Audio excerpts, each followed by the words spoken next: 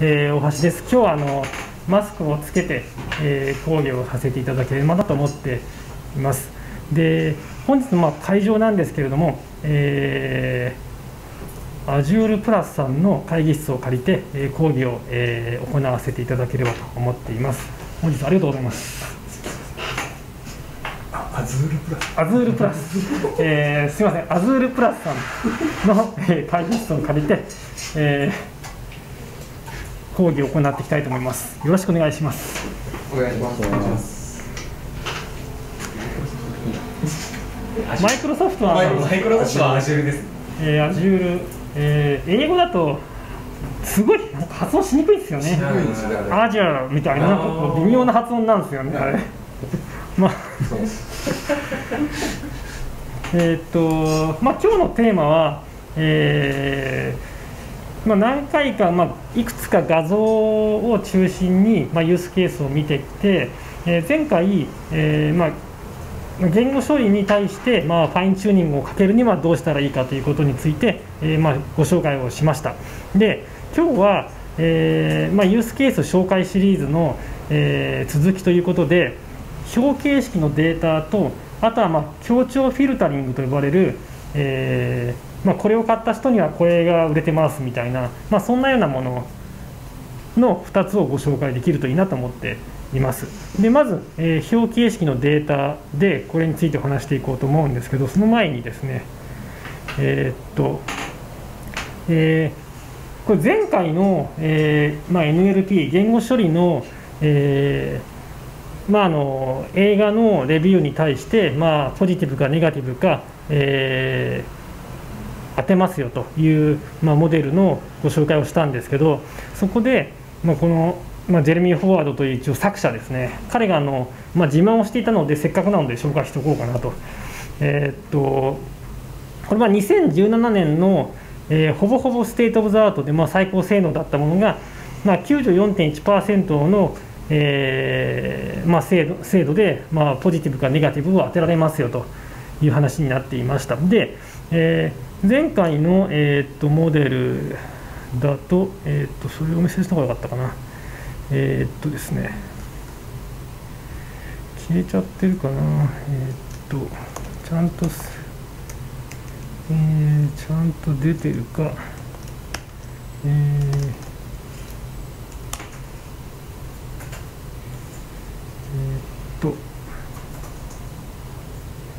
一言で言うと、彼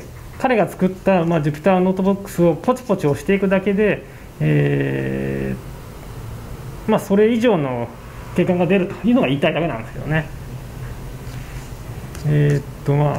頑張ってすごいやると、これ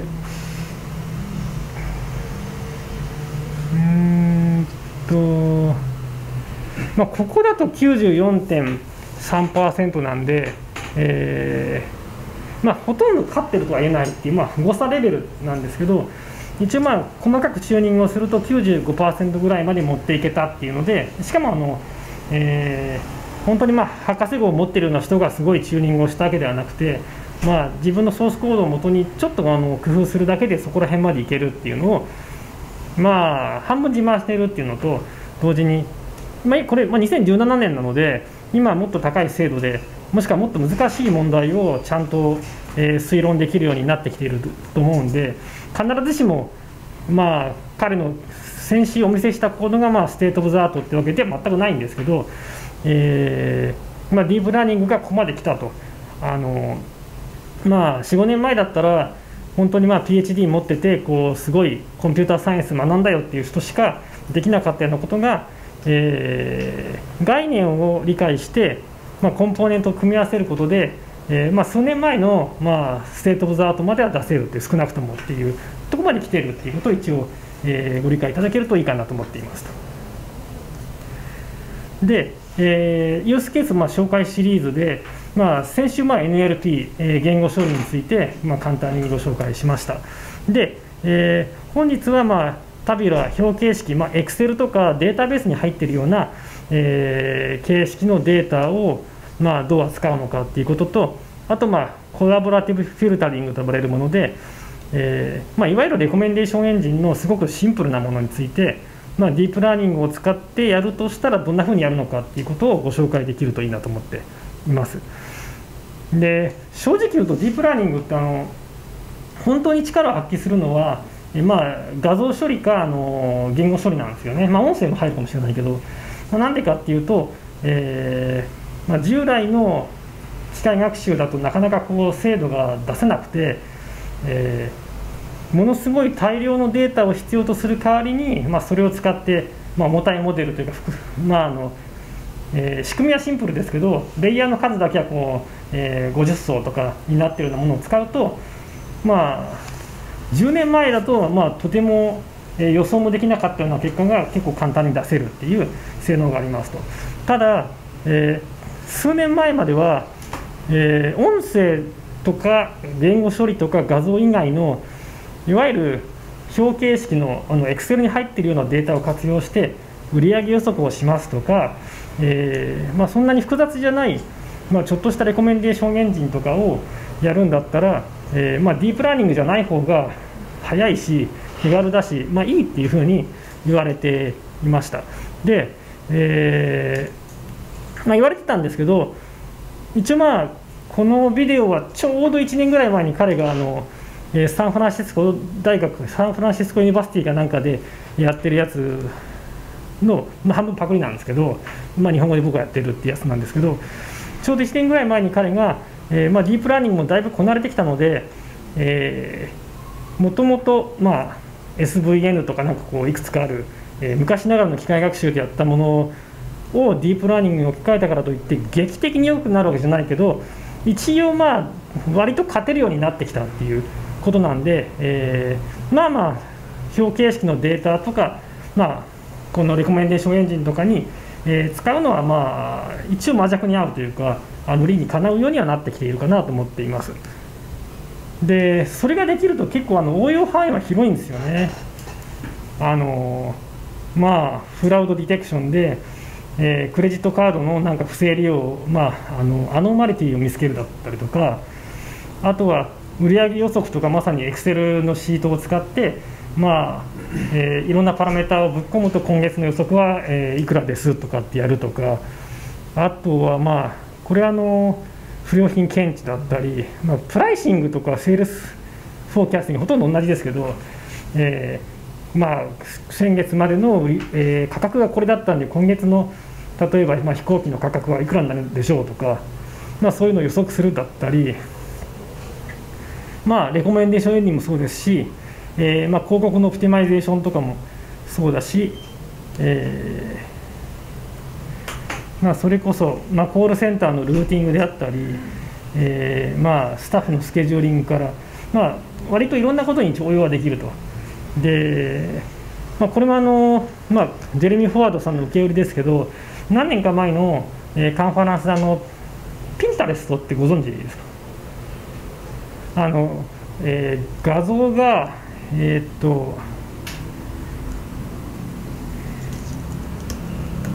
タレストこのアカウントを作らないと見れないとただこのエンドレススクローリングで次から次へとずっとコンテンツ出てくるっていう、これを多分一番最初に思いついたやつだと思うんですよ。で、一世を風靡して今多分楽天か何かの子会社になってるんじゃないかと思うんですけど、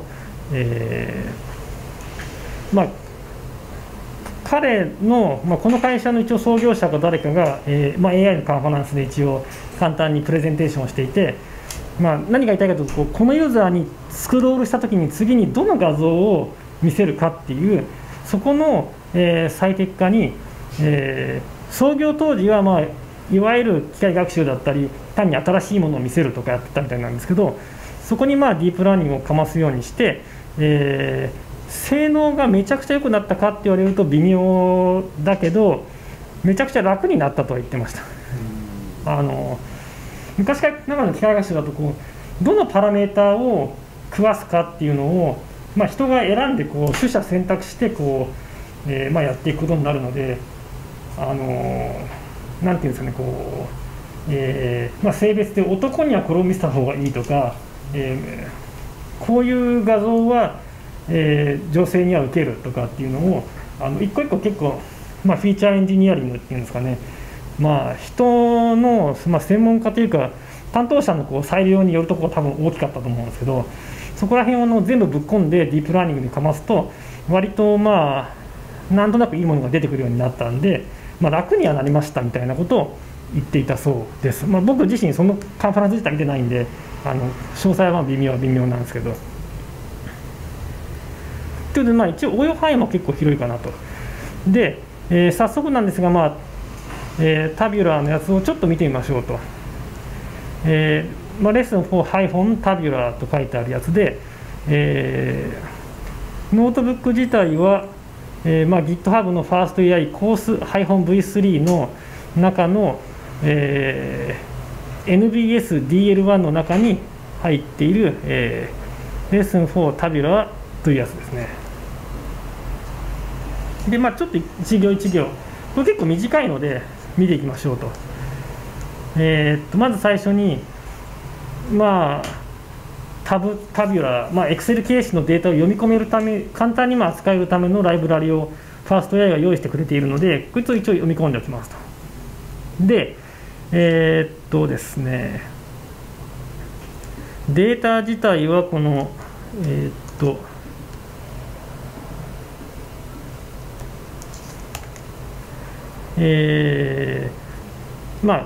ここに置いてあるみたいなんですけど、それをアンターデータっていう、FastAI の、便利ツールでダウンロードして、他を回答しますと。で、どこに回答したかのパスが一応返ってきますと。で、そのパスのディレクトリのパスが返ってくると。で、そのディレクトリの、アダルト CSV っていう中に実際のデータが、入っていますと。で、これを、PD っていうのはPython を使ってデータを使う人はにとってはおなじみの、ライブラリなんですけど、いわ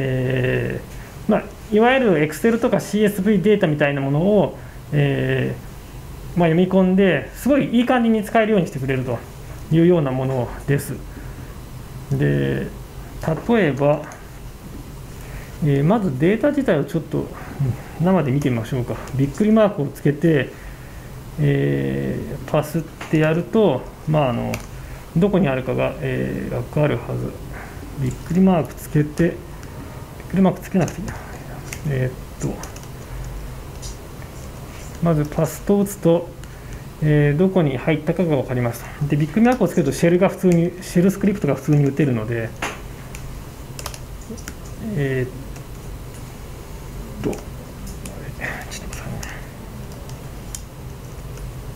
シェルスクリプトを打てて、この、スラッシュ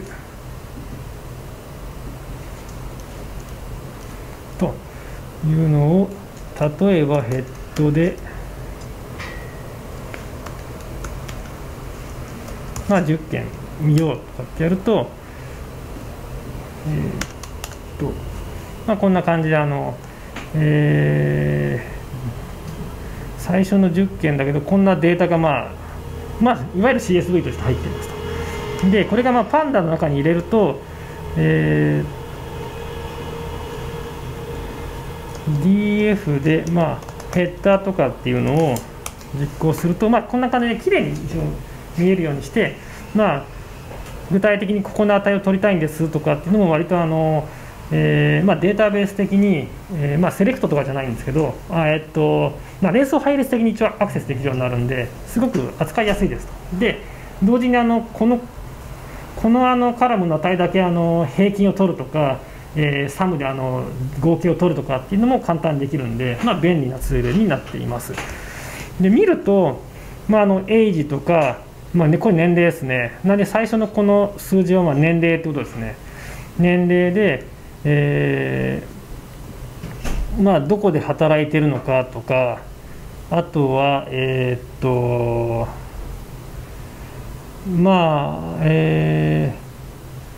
リレーションシップ、ワイフとか、結婚してないとか、夫ですとかがあって、最後に、サラリー、収入が、5万ドル以上か5万ドル以下かっていうのが、出てて、これが当てようとしている、課題です。男性で結婚してて、どこで働いてて、エデュケーションでマスターまで出てるとかっていうのを入れて、50万ドルだから、ざっくり、500万円ぐらいかな、以上かどうかを当てるみたいな、そんなような一応題になっています。で、ここで一応当てるゴールをまず適当に設定してますと、サラリーってなってるんで、このサラリーを設定しましたと。で、ここがポイントなんですけど、2種類のデータに分けてます。一つがキャットネームズとコントネームズって書いてあるんですけど、ここのキャットって書いたのはカテゴリーのことなんですよね。49とか 12.0 ではなくて、ワイフとか、アンマリードとかっていうカテゴリーに当たるものがワーククラス、エデュケーション、結婚してるかどうかはマリタルステータスだったり、オキュペーション、職業とか、リレーションシップ、レースだ人種とかっていう、そういうカテゴリーのものと、あとは数字が入っているもの、これコンティニュアスの、連続する数字が入っているものですね。エイジと、これ体重かなんかかな。で、エデュケーションナンバーってこれなんだろう。エデュケーションナンバーって、何年間学校に通ったかとかそういうことかな。そんなのが入っていると。で、あとここにプロックって書いてあるんですけど、処理する前に、データをきれいにするんで、そのきれいにする、関数が一応ここに登録できるようになっています。1個ずつ順番にかかります。で、これ何やっていくかっていうと、Excel のデータとかこれを分析してくれとか言われると、大体全部きちっと入ってるとは限らないんですよね。抜けてたりとかして、で、抜けているものに関しては、多分これ平均の値を入れて、なおかつ新しいカラムを追加して、もともとは空でしたとかっていうののフラグを立ててるんですよね。一応その両方とも特徴量としてぶっ込むっていうことで、カテゴリファイって書いてあるのはちょっとこの後やりますけど、このカテゴリー自体はプログラムでは扱いにくいので、こいつに番号を全部振ってあげるっていう、数値に変換してあげるっていうことをやりますと。で、ノーマライズはこのエイジとか49とかが入っていて、このエデュケーションナンバーは12とかで尺度が違うので、尺度を揃えるために、ノーマライズっていうか全てが大体マイナス1から1ぐらいの数字に同じ幅に入るように、丸めるっていうかノーマライズするっていうことになります。一応このデータを、やりますと。で、ここもこのタビュラリストっていうのを基本この FastAI の、ライブラリから来てるんですけど、でこいつでデータどこから来てるんですかっていうので、DF の iLog で800番から1000番までをコピーしている。これデータの一部だけ入れてるっぽいですね。で、パスはどこにありますかっていうのを一応このパスを設定して、何か保存するときに一応ここに保存することになるので、そこを指定していますと。で、データには2種類あって、カテゴリー系と数字系があって、それぞれカテゴリー系はこのカテゴリー系ですよ。で、数字系はこの数字ですよっていうのをぶっ込んでると。で、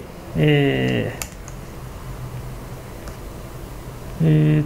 ストの、データを作って、なるほど、800から1000番までを、テスト用に取り分けているのかな。で、同じことをやりつつ、スプリットバイ ID で、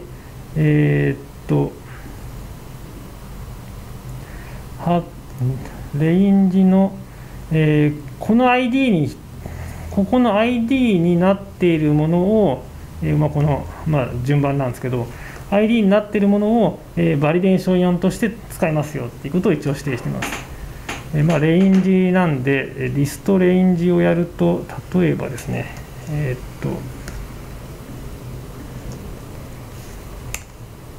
800から999番までをバリデーション用に使いますと。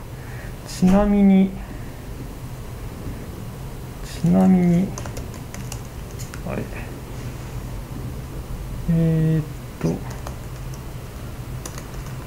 全リフで、32,000件データは実際にあるんですね。でその中でこれだけを評価用に一応使いますよと。で、ラベルで、正解はこの、DEP アンダースコアバーを正解にしますって書いてあるんで、ここに一応サラリーが設定されているんで、サラリーが一応正解データですよっていうことを指定していると。で、アッドテストっていうのは、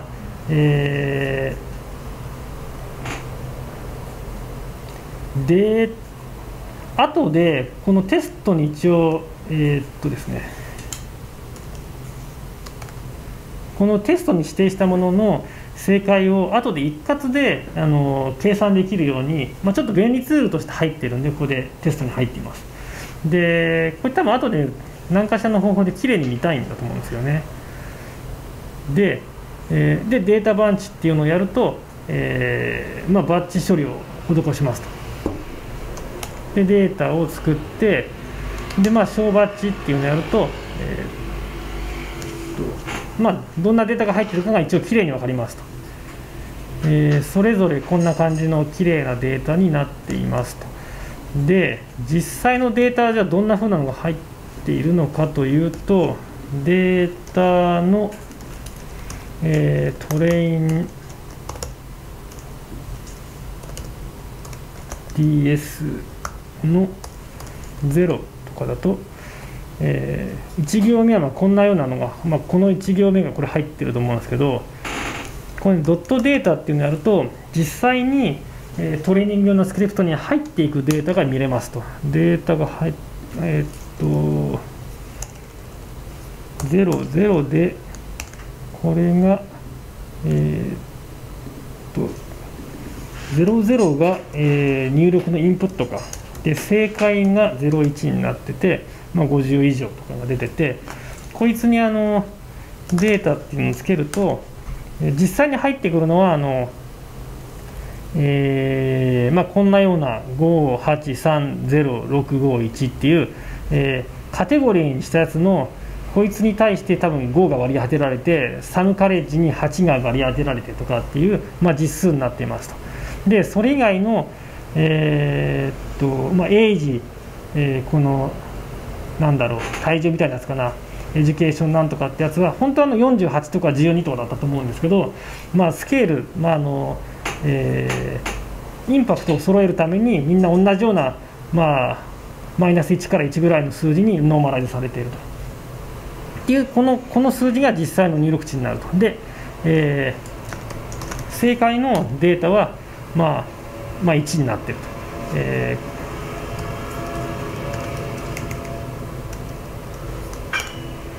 これは50以上が1で55万ドル以上が1で5万ドル以下が0っていう、そういう0か1かっていうのが正解のラベルになってますと。であとは前回と同じようにトレーニング用のインスタンスを、ラーナーというものを、便利ツールを使ってクラスで作りますと。でぶっ込むのはデータで、今回レイヤーっていうところは、既存のものではなくて、単にレイヤー1個目が200個のパラメータでレイヤー2が100個のパラメータを持つっていうような指定の仕方をしています。でメトリックスはここに表示するだけですと。でラーンってやって、フィットってやると、一瞬である程度いって、フィットワンサイクル、もうちょっとやってもいいと思うんですけど、ワンサイクルいくらのひどいな。4サイクルぐらいやると、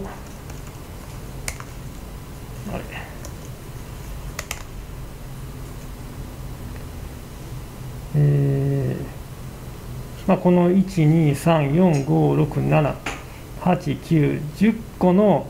値をぶっ込んで、この0か1かを当てるっていうお題がだいたい82%、80%、1回やってもいっぱいやってもそんなに上がらないってことだと思うんですけど、これ、8割強一応当てることができますと。でモデルはじゃあどうなってるのか、どんなモデルなのかっていうと、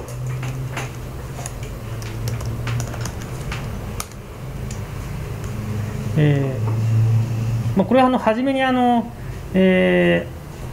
かちょっとエンベッドってゴニョゴニョゴニョってついてるのはちょっと一旦置いておいて、ここでレイヤーの200、100っていったのはこれ何かというと、なんだかんだあって、この前処理みたいなのがなんだかんだあって、このレイヤーに突入するときの特徴量の数が42個なんですよね。でそれを、200個にして、200が100個にして、100が、2個になるっていう。で、最後0か1かなんで、2つが出てくると。37種類の検証猫種とかだったらここは37になるし、イメージネットみたいに1000種類のクラスを分類するんだったら1000個になるんですけど、今回も本当に0が1なんで、2つになっていますと。こんなような感じに一応なってますと。あと補足なんですが、このプロックっていうので、前処理をするっていうことを一応プロックが、ここに入ってるのか、前処理をするって話をしたんですけど、画像処理の場合は、一番最初にやるわけじゃなくて、バッジを取ってきて、取ってきたバッジを、トレーニングに投入するその直前に毎回ちょっとずつ違う処理を加えています。でそれに対して、Excel 系のデータは多いって言っても1万件2万件のレコードであることが多いので、せいぜい数万件なので、事前に穴埋めするとか平均を取るとか、この38を0.2 にしちゃうとかっていう、そういうスケールの変更みたいなことを、事前に一発やってますと。そこが若干画像のデータアグメンテーション、画像のトランスフォーム、変形とはちょっと実行される場所が違うっていうのは補足としてあります。いずれにせよこんな感じで8割ぐらい当たりましたってなって、でこれはDF の iLog0 っていうのを取ってるんですけど、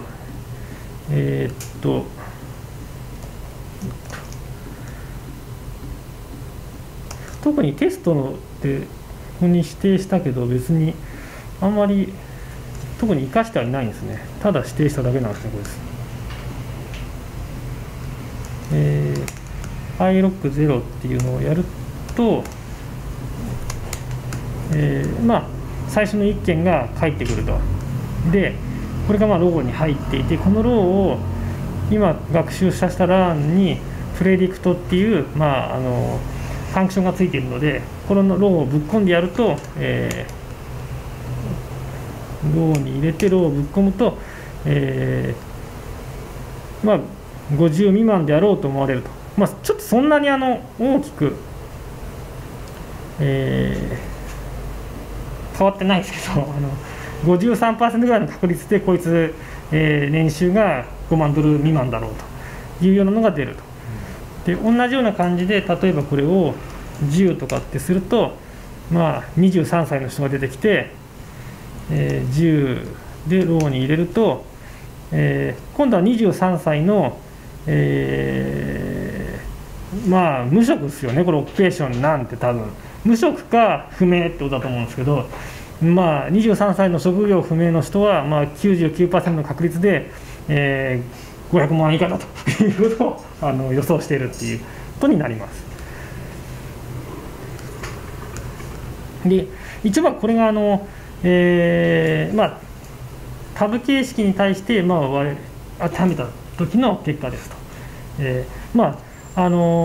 前回の言語処理とかだと、1エポック回るのに30分ぐらい時間かかって、10エポック回したら5、6時間かかるとかだったと思うんですけど、見ての通り、数万件のデータだと一瞬っていう数万件で、しかも入ってくるデータがこの1個はもうこれしかないので、この程度だと一瞬ということになっています。で続いて、協調フィルタリングというのをちょっと見ていこうかなと。協調フィルタリングは、一番有名というかよく使われているのはネットフリックスとかこの映画を見ている人にはこの映画がおすすめですみたいなのを、レコメンドする仕組みです。で、データの持ち方なんですけど、まず最初にこれU0 っていうのはユーザーの0番目とか、ユーザーの1番目、ユーザー番号1番、ユーザー番号3番、4番、3番とかで M から始まってるのはこれムービー番号だと、ムービー ID だと思ってもらいたいんですけど、大体こう、ユーザー ID0 の人が、ムービー ID2 番に対して、1のレーティングをしましたとか、ユーザー ID1 でユーザー ID1 の人がムービー ID1 の映画に対して5の、レーティングをしましたとかっていう、こんな感じでデータベースを、設計した経験のある方は大体ここでガーやると思うんですよね。なんですけど、実はデータの持ち方ってもう1種類あって、スパースと言ったりはするんですけど、いちいちカラム増やすことになるんで、データベースは、ディスクの、容量とかっていうのも考えてやらないとは思うんですけど、こういうマトリックスで持つこともできるんですよね。ユーザー ID1 の0の人がムービー ID2 に対して1をつけましたとか、ユーザー ID1 の人がムービー ID1 について5をレーティングでつけました。これ同じことなんですけど、基本的には映画とか全部見るわけじゃないから、1万映画タイトルあったら自分がレーティングしてるなんて20個とかしかないと思うんですけど、でもこういう持ち方もできますよと。で、映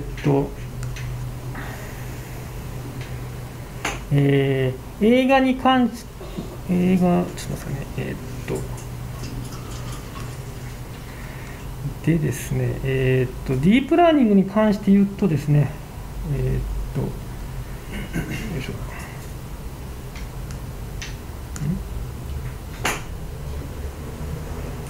AB が表になるってことですね。そうです。データベース、無意識のうちにディスクの容量を一応節約しようと思ってるし、いちいちカラムを追加してると、そのデータがディスクのどこに記録されるか分かんないんで、どんどん効率が悪くなっていっちゃうと思うんですけど、ディープラーニング的には、こういうふうに、持ちますと、ある意味こういうふうに持ってると。でそれどういうことかというと、このExcel の表をご覧になっていただけるといいんですけど、これを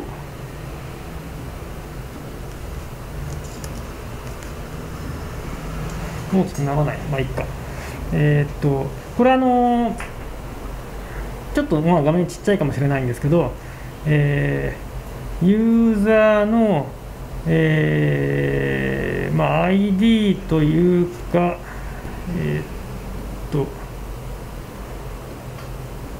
ちょっとずれてる1個ずれた、1個ずれたのかな。ムービーの ID がこれだと思ってください。これだ、こっちだ。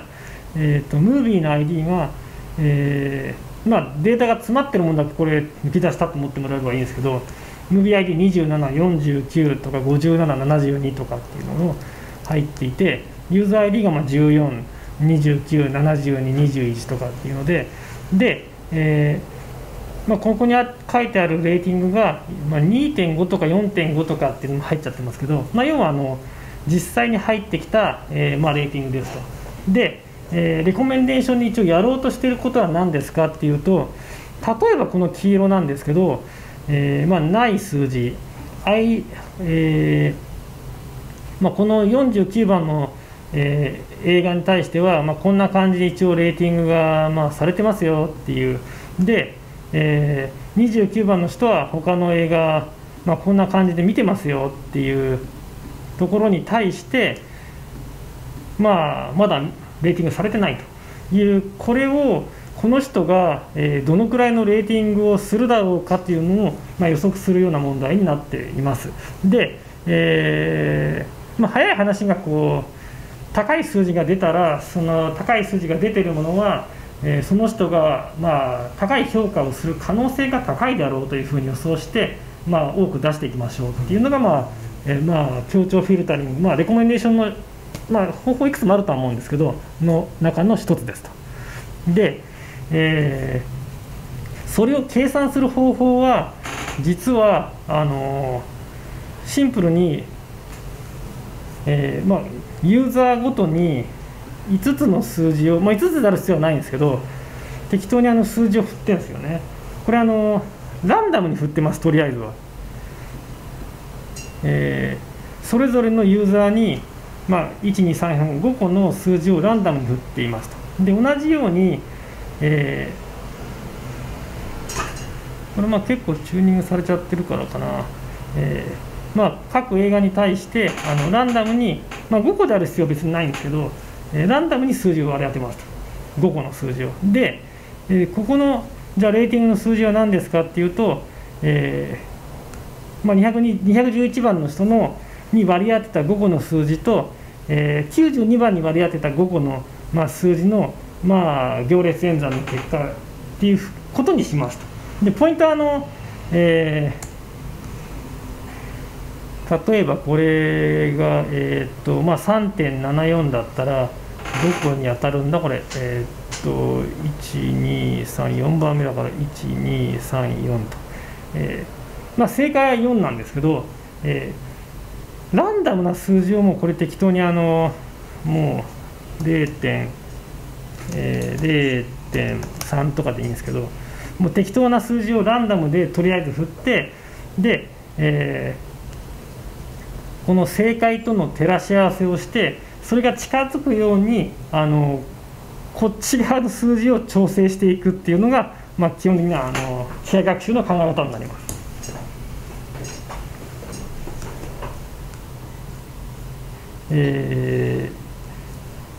どのように調整していくのかっていうのは、ロスって言われているものを、定義して、でそいつを、微分を取って、傾きを計算して、その傾き分、引き算していくことでこの数字を変えていくんですけど、微分を取るところとか引き算してくれるところは、PyTorch が勝手にやってくれているので、僕らが考えるべきところは、このロスっていうのをどう定義するかだけですと。でロスを定義する方法は、いくつもあるでしょうし、もしかしたらクリエイティビティを発揮できるところかもしれないんですけど、一番簡単なのは、例えばこれ3でこれ 3.25 じゃないですか。そしたら、ロスは3から、3から 3.25 を引くと、イ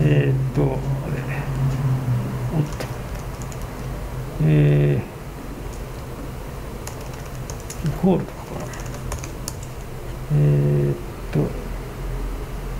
3から、3.25 を引くと、0.25 になると。で、マイナスになっちゃうと嫌なんで、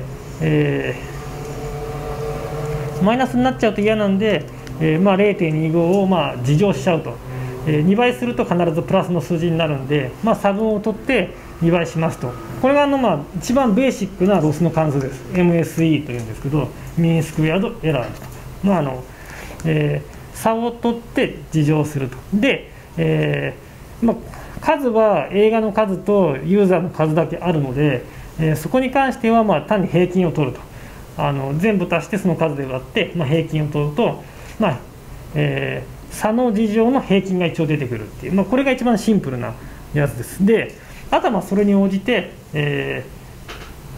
この数字が、ちっちゃくなるように、それぞれの割り当てたベクターの値が勝手に変わっていくというのが、考え方です。ちょっとソースコードを見てみましょうと。ちょっと見てみると、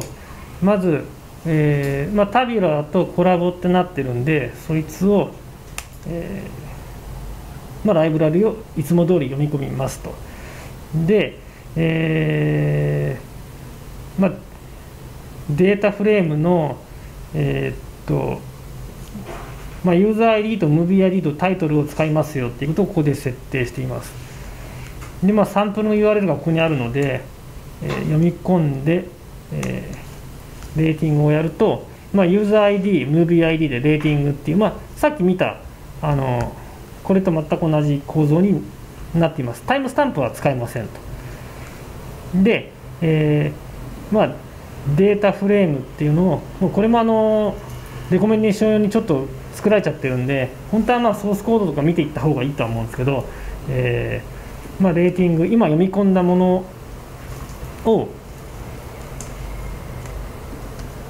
データフレームを読み込みますと。ちなみにここにシード42って書いてあるのは乱数生成の、シードを、意図的に指定していますと。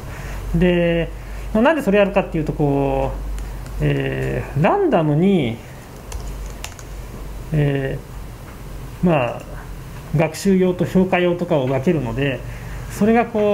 乱数のシードが同じだと基本的に同じものになるはずなんですよね。で、自分が何かモデルとかをいじくったときに、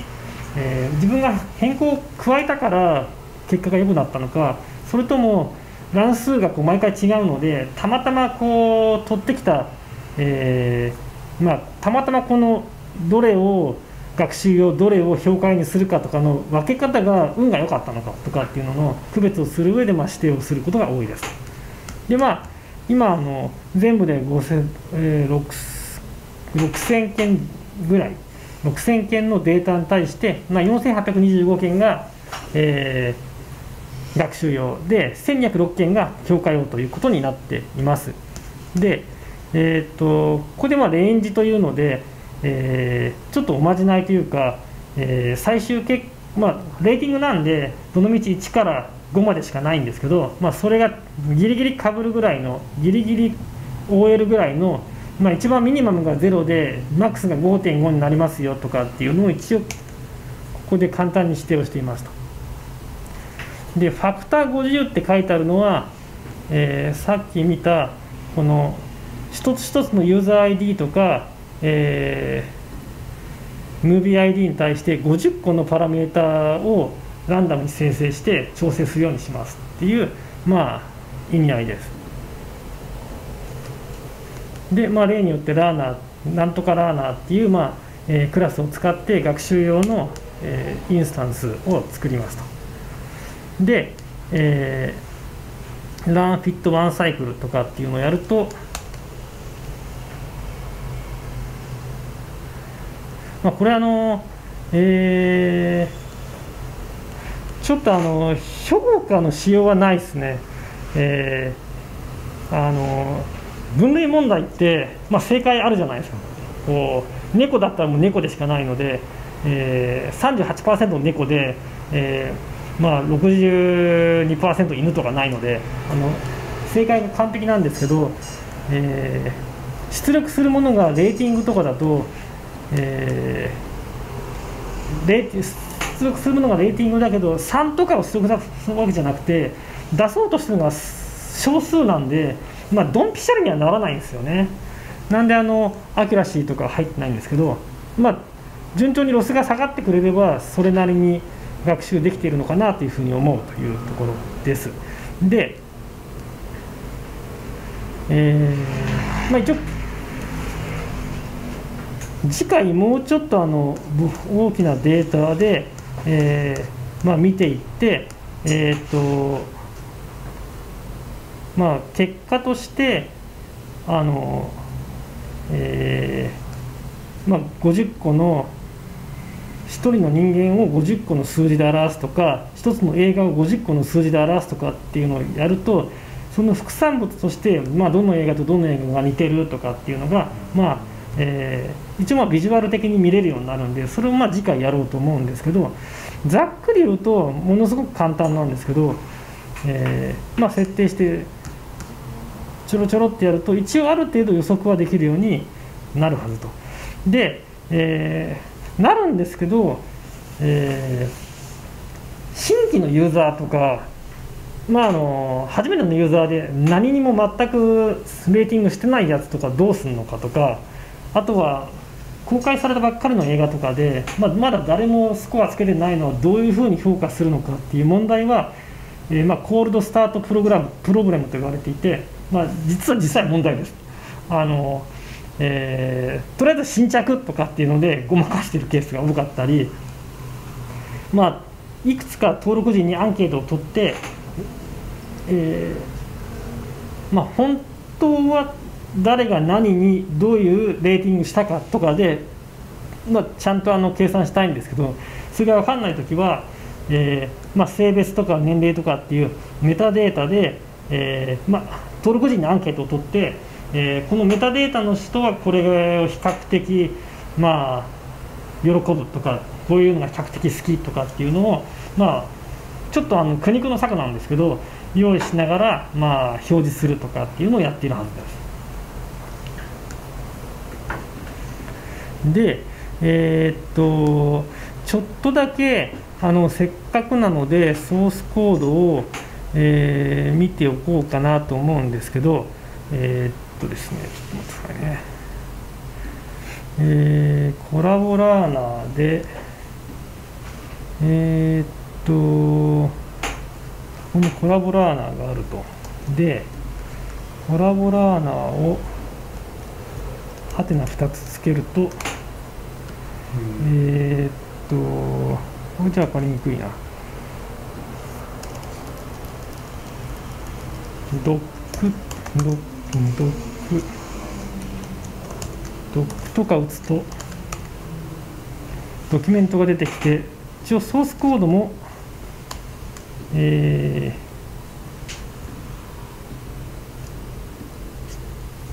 見れると。で、コラボラーナーがここにあって、僕は割と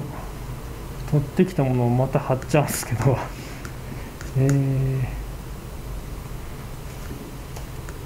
こんなようなものになってる。で、ちょっとごちゃごちゃしてて分かりにくいんですが、分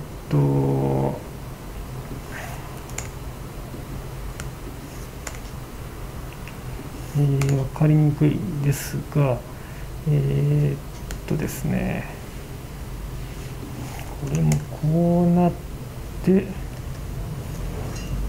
てほしいですよね。まず最初に、エンベッドサイズっていうのを入れてると。で、エンベッドサイズはこの50から来てるはず。ファクターとかが、ファクターから来てるはず。どこだファクター、コラボラーナー、ちょっと新しいからなんかソースコードが必ずしもドンピシャリで当たってない。あった。ファクターズがここに来てるのか。エンベッドサイズ、データで、クラスの数、なんかやってるなと。でも、ユーズ NN とかが特にないっていうことはこれはないので、要はモデル自体はどういうモデルになってるかというと、エンベディングドットバイアスっていうやつにファクター、今回この場合は50が入っていて、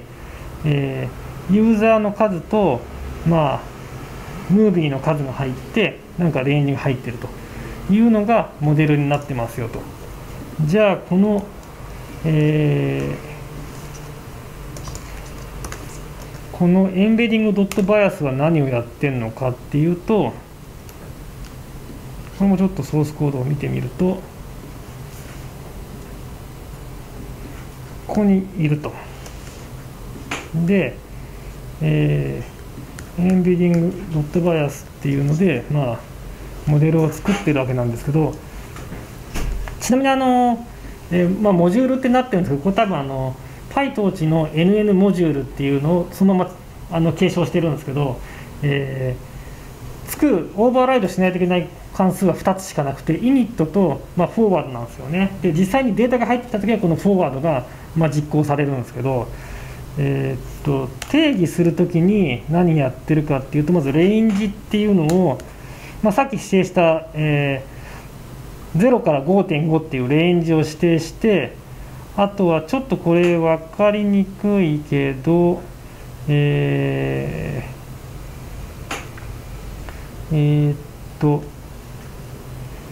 パラメータを4つ指定していて、ですね、ユーズバイアス N ファクターでナンバーオブファクターが、あって、例えばこれユーザーの、ナンバーで、ナンバーオブファクターが50になってるんですよね。でこれってどういうことかっていうと、ユーザーのウェイトって書いてあるんですけど、ユーザーのパラメータをユーザーのナンバー数かけるファクター50っていうのはどういうことかっていうと、ユーザーの数かける、この Excel では5個なんで、こういうランダムな、行列を作ってるっていうことをまさにここでやってると。でこっちは、50っていうナンバーオブファクターにアイテムって名前変えちゃってますけど、映画の数だけ、ベクトルを作ってるっていうことが分かりますと。でここにプラスなんかユーザーの数に1とか、アイテムの数に1っていうのが入ってるんですけど、これは何かというと、どうですね、バイアスか、実は、デフォルトのユーザーの、5個のベクトルにプラス1をしてますと。でプラス1は別のことを目的があってですね、プラス1っていうのはほっとくと誰もが高評価を与えちゃう映画とか、あとは何にでも5をつけたがるユーザーとかいるんですよね。でそこの、そういう映画自体の性質ではなくて、何にでも5をつけちゃうとか、みんながみんな5をつけちゃう映画とかっていうのをハンドリングするために、バイアスっていうのを、ユーザーごとの重みみたいのを、もしくは映画ごとの重みみたいなものを別途計算しています。でそいつが、バイアスと呼ばれるもので、この値自体はユーザーのベクターに、ムービーのベクターを、掛け合わせて、それに、バイアスをそれぞれ足したものになっています。マトリックスで行列演算プラスバイアスを足すっていうことを、やっていて、で実際、このソースコードでは一応ここを定義していると。でフォーワードが実際の計算ですね。で実際の計算はどうなってるかというと、一見難しいことをやってるように見えるんですけど、ソースコードはこれぐらいで、そんなに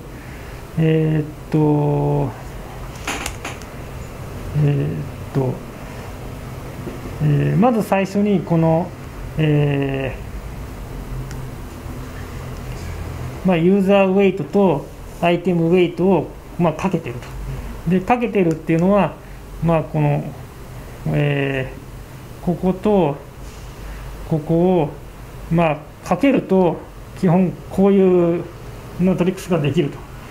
ということがあって、普通にかけてますと。で普通にかけた後に、普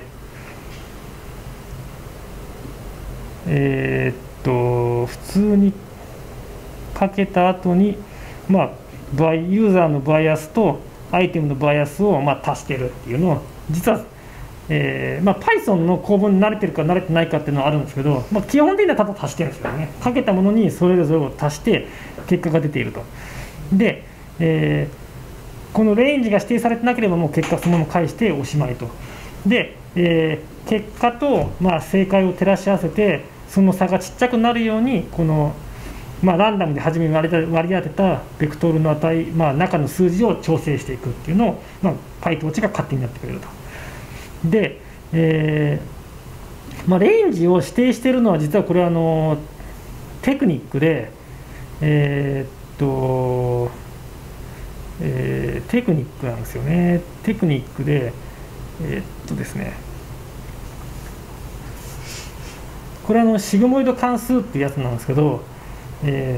ものすごい大きな数字を入れても基本には1ぐらいになる。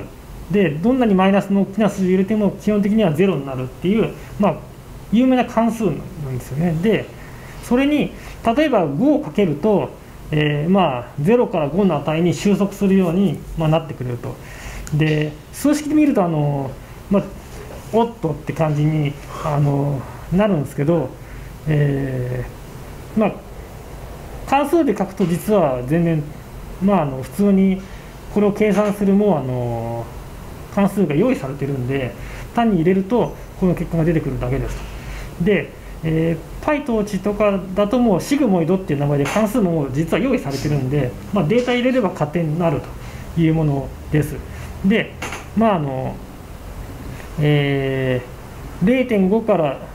0とかっていうのを、0から 5.5 とかっていう指定があったときはこのまずシグモイドをやって、0から1の値にしてそれに、0からだったら0で、最大値は、5.5 から0を引いたこの値をかけてるということで、0から 5.5 の間に一応収束させるようにしていると。別に何のことはないただのプログラムということになりますと。で、それをやらなくても基本的には差を取ってちっちゃくしていけば別にいい感じにいくはずなんですけど、これも単純にテクニックで、いくはずなんですけど、この出した答えが、1000とかが出てくる場合もあるんですよね。で1000と正解が5だとすると、差が995とかでめちゃくちゃでかくてトレーニングがうまくいかないこともあるんですよね。で、モデル学習にヒントを与える上で、0から 5.5 の間にしかならないようにすると、ロスもそんな変な数字が出てこないので割ときれいに学習が進むっていう、そういうテクニックが一応ここに入っています。で、一応今日紹介しようと思っていた協調フィルタリングっていうのは、こんなようなものですよっていう、基本的にはこういうマトリックスで、これポイントなんです。ランダムに割り当ててそれを差を計算してその差がちっちゃくなるようにこのランダムに割り当てた数字がちょっとずつ、いい感じのものになっていくと。そうするとこの人を表しているベクトルはこんな感じとか、この映画を表しているベクトルはこんな感じっていうのが、学習を進めていくうちにできてくるっていうことになります。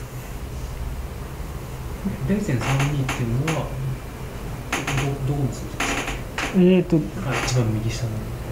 これは全体の、かけたものをこいつからこのロスの値です。この赤いところはユーザーの行列とユーザーのマトリックスとムービーのマトリックスをかけた値なんですよね。でそれと上の青いのを比較して差分を取って事乗して平均を取ってます。で本当はスタートは完全にランダムから始まっているとこの値ってこう例えば、2とか1個ずつ2とかずれてると大体こう、事乗すると4とか5とかになってると思うんですけど、この値がこう学習を進めていくと、だんだんちっちゃくなっていってちっちゃくなっていくにつれてこの学習されたベクトルを使って計算すると割と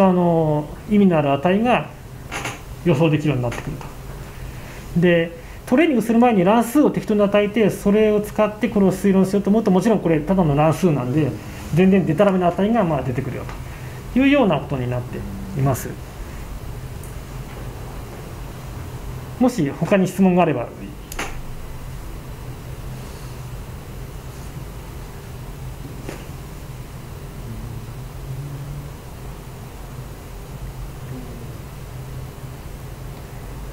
一応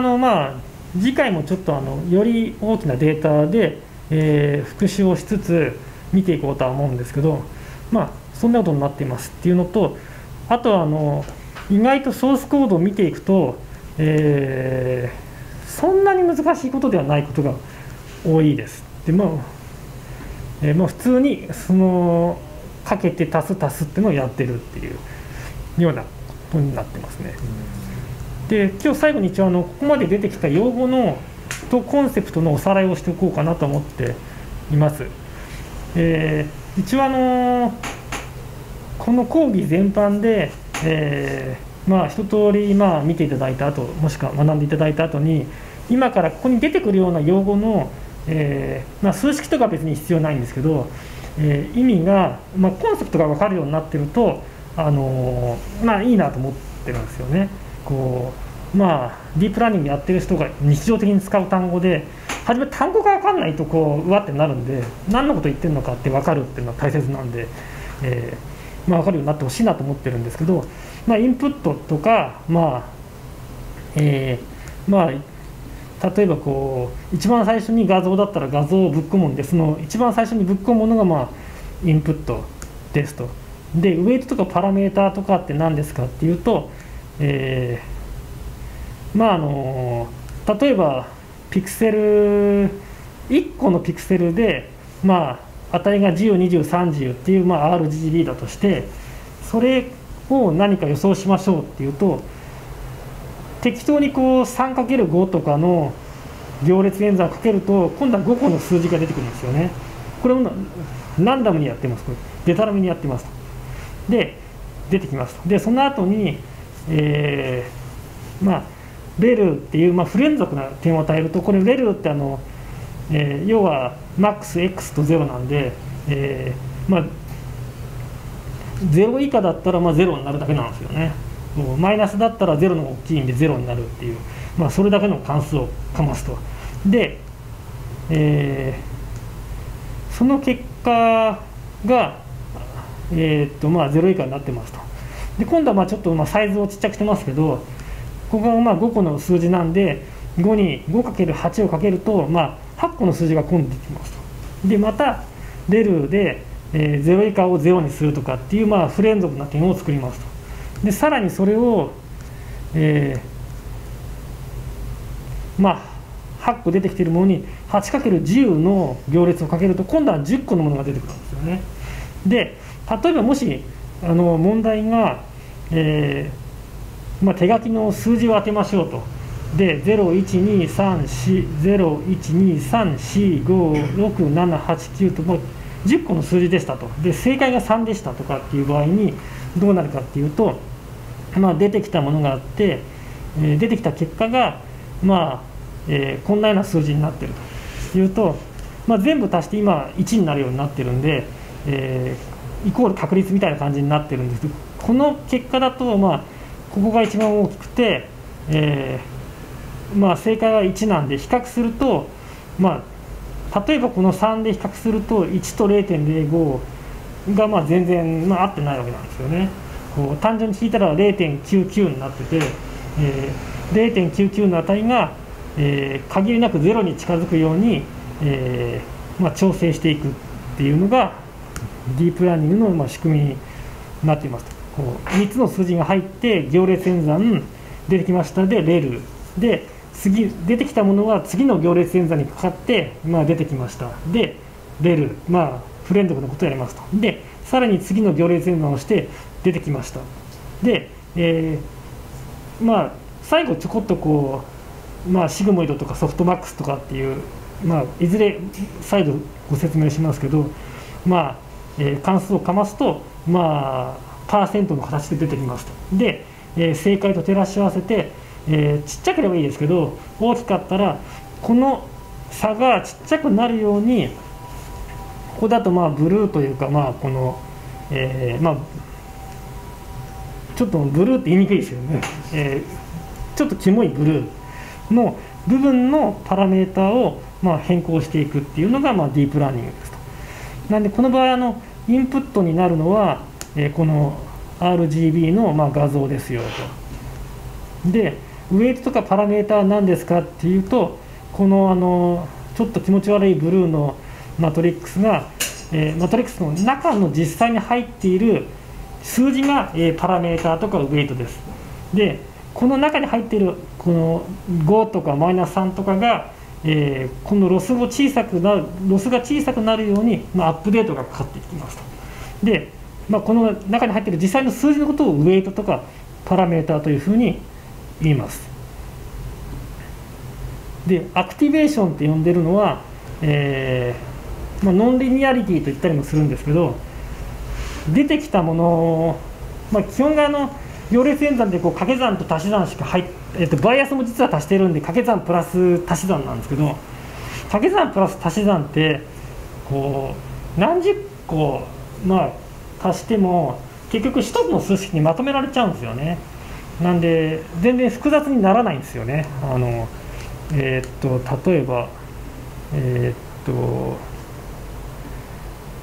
これ例えば 5×10 でかける12かけるなんか7かける15とかこうで、これ微妙ですね。かけるが x かけるx になっちゃったら分かりにくいなっていう、こうなった時に、一見レイヤーが12345個あるように見えるんですけど、実際にはこの数字が一括で計算できちゃうんで、1レイヤーなんですよね。でこの5かけた後に0以下を0にするとかっていう変なことをやると1個にまとめられないので、ちゃんと自分が複雑にしたい分だけ複雑にできるんで、そういうものを入れるっていうのが大切なんですよね。でその中で今一番ホットというかすごいシンプルな関数で、不連続なことを作れるっていうので、レルっていうのが一番使われてるんですけど、他の関数でもいいはずです。でそうすると、なんか変なことをやって不連続にするっていう、関数のことをですね、出てきたものを、とりあえずアクティベーションというふうに呼びますと。でその後に、変なことをする関数のことをアクティベーションファンクションっていうんですよね。ちょっと分かりにくいんですけど、で、マイナスが0になったこの結果のこともアクティベーションというふうに呼びますっていう。ただ計算結果のことをアクティベーションというふうに呼びますと。で計算結果の途中の、レルとかはアクティベーションファンクションというふうに呼ばれています。レルのことはアクティベーションファンクション。はい。でこいつらはただの関数なんで学習では何も変わらないです。ただの関数なんでもう固定です。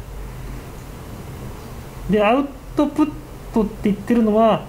全部アクティベーションなんですけど、それぞれのレイヤーのアウトプットなんで全部アウトプットって言えばアウトプットだし、アクティベーションって言えばアクティベーションなんですけど、一番最後の、アウトプットのことを、一番最後のアクティベーションのことをアウトプットというふうに呼びます。最後のものなんで数学的には別にこいつもこいつもこいつもみんな同じなんですけど、計算結果でしかないんですけど、最後のやつを一応アウトプットというふうに呼びますと。であとロスって呼んでるのはさっきまさにちょっとあった、こいつとかもそうなんですけど、正解と照らし合わせてその差分を計算するような、どのくらい正解とずれてるかを計算するような、関数のことをロスファンクションといって、計算した結果出てきた差のことをロスというふうに呼んでますと。でメトリックスは何%当たってるかとかっていうやつなんで、ここに出てくるもんじゃないんですけど、例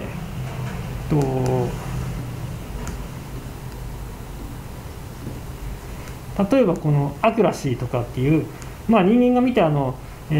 いい感じになってるのか全然ダメなのかっていうのを評価するための、指標のことをメトリックスと呼んでいます。であとクロスエントロピーとソフトマックスは、カテゴリーを分類するときに使うロスファンクションのことです。とあとカテゴリーを分類するときになんかちょっと最後にかますアクティベーションファンクションのことなんですが、これはおいおいやります。でファインチューニングはこれもおいおいやりますけど、ディープラーニングは基本的には初めにこの、何らかの方法でこのちょっと気持ち悪いブルーの中の実際のパラメータとかウェイトとか呼ばれているものの数字をいい感じに書き換えていくことが学習なんですけど、デ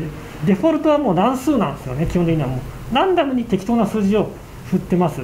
で差を計算して、いい感じにしていくっていうのが、ディープラーニングの学習なんですけど、これをランダムじゃなくて他の目的のためにいい感じにすでにトレーニングされたものがあって、これ例えば 3×5 でそれも同じ 3×5 だったら、コピーできるんで、他の目的のために、作られたものをコピーして使うのが、ファインチューニングっていう、ようなものに、なりますと。一応そういう用語の、ざっくりとした解説をさせていただきましたと。なんでそんなに難しいことではないんですよね。あとは、全てのこのアクティベーションも、いろんなものこの出てくるやつはそれぞれ全部レイヤーというように呼んだりします。あとはこの全体の構造のことをアーキテクチャというふうに呼びますと。何回か37種類の犬種猫種とかで、レズネット34っていうのを出したり、今回こんなような構造がモデルで採用されていますっていうと、この構造のことはアーキテクチャで、この具体的な、マトリックスの中の数字のことが、ウェイトとか、パラメーターというふうに呼びますと。一応そんなような感じに、なってますっていうとですね、一応今日これぐらいにしておこうと思うんですけど、次回以降